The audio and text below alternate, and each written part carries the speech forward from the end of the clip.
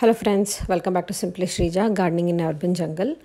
Today we are going to see how we can grow mint at home.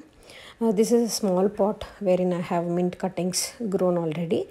I want to make it bushier, so I have got more cuttings from market, and you can see that you have to choose a thicker stem cutting so that it will grow very well. You can see small tiny roots that are coming from the node here. You can put them into the water. They will root very well. You can transfer them to soil, or else you can put these cuttings directly into the soil as I am doing here.